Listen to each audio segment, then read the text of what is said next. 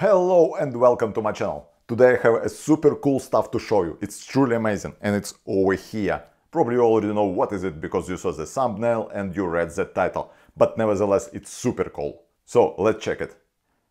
Just look at this beautiful robot. It looks really cool and today we're gonna check if it also runs really cool. So what is this? Let's see the specification. First of all, this is 6-axis robot. It has a payload of 500 grams, the working radius of 421 millimeters, and the precision of 0.1 millimeter. This is really nice. And it can be controlled through the CAN or Ethernet. So on the paper it looks really perfect. It has the brushless motors, it's quite powerful, it has a decent reach and a super nice precision. This should be definitely better than the cheap robot arm made out of the hobby-style servos. Yeah! How I get this robot? This company, INNFOS, they contacted me and they asked me if I would like to review their robot. When I saw the specs of this robot, I agreed immediately, as this robot looks really perfect. It has a decent range, decent payload, super high precision. Perfect. This company, they don't pay me, so today you will see my own opinion. The robot has 6 actuators, it's 6 the same actuators. And each of these actuators has a, if I'm not mistaken, planetary gearbox with a reduction ratio of 36. Like this, it's easily backdrivable. And the overall geometry looks like a geometry of universal robotics robots. I get my robot with this 3D printed base, so this part is 3D printed, this base is aluminum, and this 3D printed base fixed to the 4 suction cups. Like this I can fix it on the table. And to use the suction cups it's super easy. There is a pump inside and you just pump the air. And basically you need to pump the air till this red line disappears. And like this it's fixed. Super easy, but super nice and super practical solution. As this robot uses the CAN communication, that's why the cables goes like this. So first of all, first cable goes to the first actuator. Afterwards the cable comes from this first actuator, goes to the second one, to the third one, to the fourth one, fifth one and sixth one. And at the end of the sixth one actuator there is a termination plug with 120 ohms resistance inside. With this robot I also got the cables and the electronics. This electronics convert the CAN bus to the Ethernet. Like this we can easily connect this robot to the computer. And I also have this power supply. This is 42 volts power supply, to which connected this emergency button. Like this we can stop the robot if something goes wrong. The power supply gonna give the power to the electronics gonna give this power to the robot gonna communicate to the electronics through the CAN bus, and afterwards the electronics gonna communicate to the computer through the Ethernet. Yeah, something like this, so let's connect it.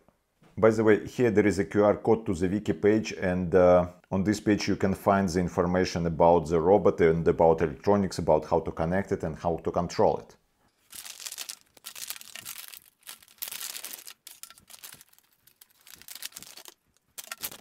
So the cable, the capacitor for this electronics, and this electronics which converts the CAN bus to the Ethernet. There is 2 CAN buses here. This is CAN bus 2, CAN bus 1. There is a connector for the power supply, this one, and the connector for the Ethernet to connect your computer. It basically consists of the 2 parts. One part is the CAN bus hub, and another part it converts the CAN bus to the Ethernet. This is termination resistor because the CAN bus needs a termination resistor from each end of the bus. And I suppose this one is step-down regulator in order to convert 42 volts from the power supply to the 5 volts for this board. So the capacitor goes somewhere, doesn't really matter where to put it.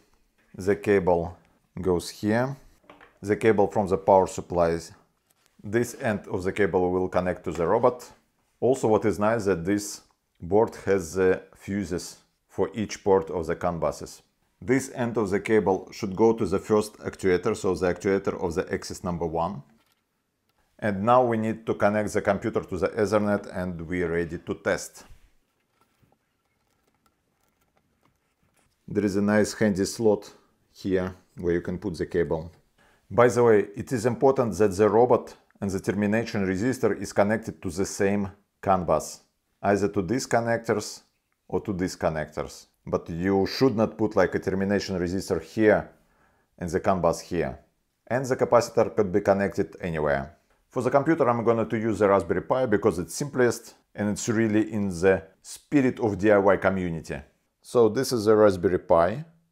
With this yellow cable, this is Ethernet cable, it's connected to this electronic board. Last couple of days I spent to write this module, which I called INNFOS.Py, and with this module you could do different things with the robot or with the single actuators. Enable actuator, disable actuator, you can change the position of the actuator, you can also check the position of the actuator, check the temperature of the actuator, change the acceleration, change the maximum speed and stuff like this. And also using this module you can easily modify it in order to make your own commands.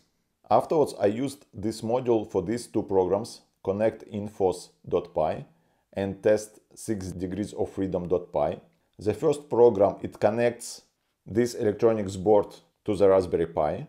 This second program, test 6 degrees of freedom.py, it moves these actuators. So it basically makes some movement of the robot. And it's quite simple. So in the beginning I enable actuators. Afterwards I go to the trapezoidal position mode. I can set the acceleration and maximum speed for each actuator. And afterwards I can move the actuator in the different position. And at the end I disable all the actuators. So let's try to test it and see how my program works and how the robot moves. I think this is the most interesting, how the robot moves.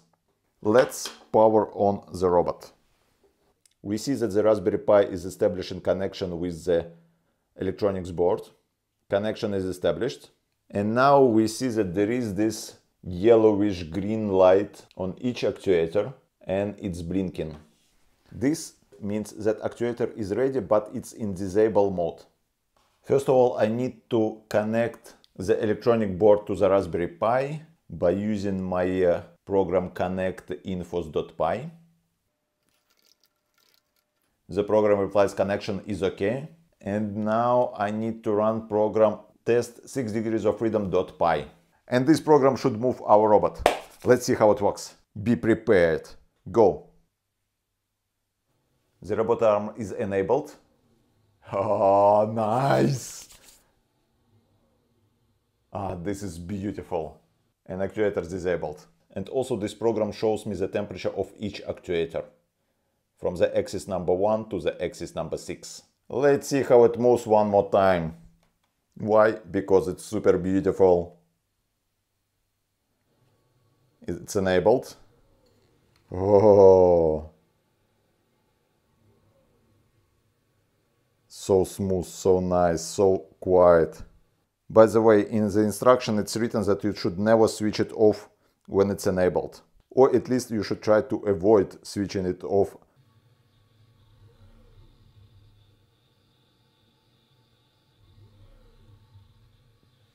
I should say that it moves very smooth and very beautiful. It's not like these cheap robot arms, which moves like blap, blap. And this one. I have added some moves to the previous program. Let's watch how it works. So the actuators activated, enabled, and now it starts. It stops at each position because I added the time delay in the program. It's super fast. Yeah, I really like it. It's fast, silent, and it's very smooth.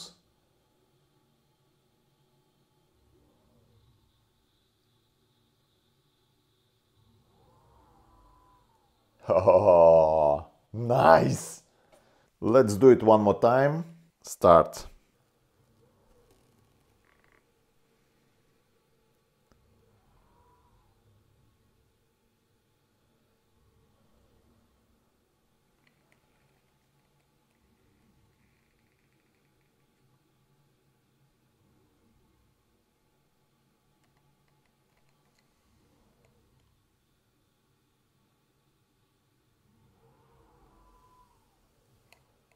Now let's check the backlash at the end effector. I'm not going to measure it precise, I'm gonna just estimate it.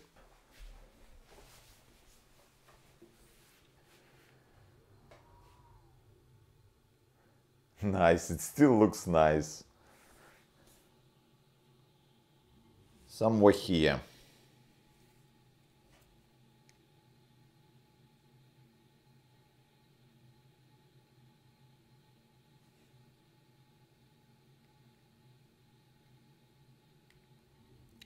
Around 2 millimeters.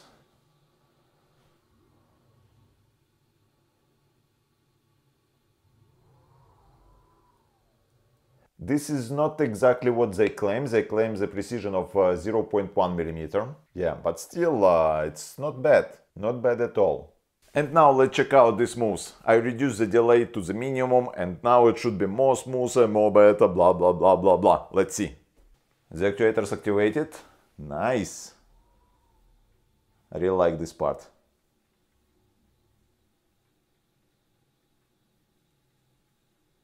And comes back.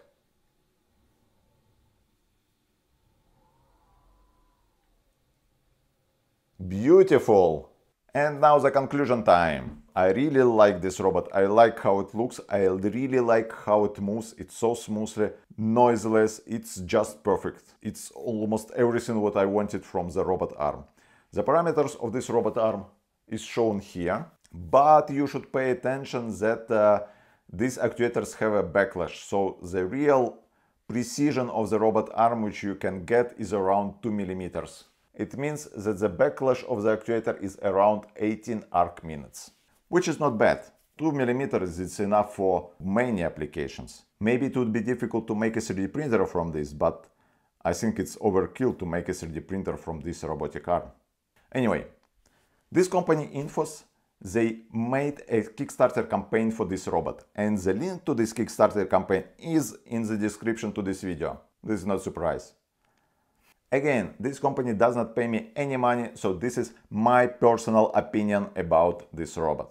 I also like the Python module which I wrote for this robot. I think it's very easy to use and it's very useful because you can use it even with the Raspberry Pi. I will put this module on my GitHub page, so like this everyone who bought this robot can use it. And in one of my next video I will show you how to use this software. Like this, if you buy this robot, you can follow my steps and run this robot easily and quickly.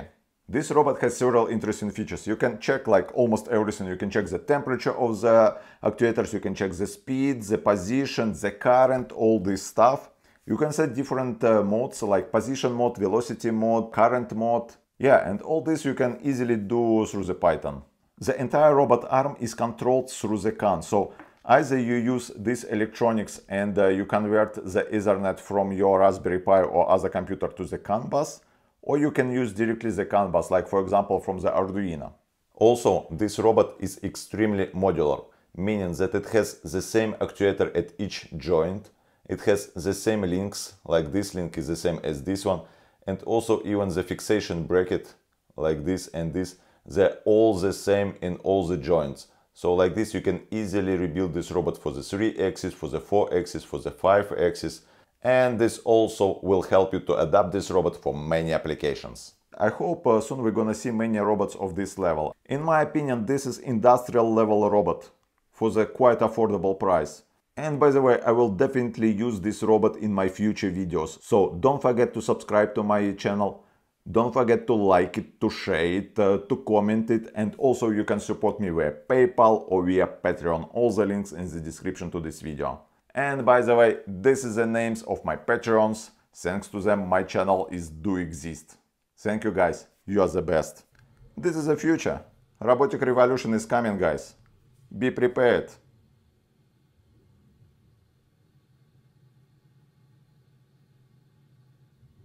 See you next time.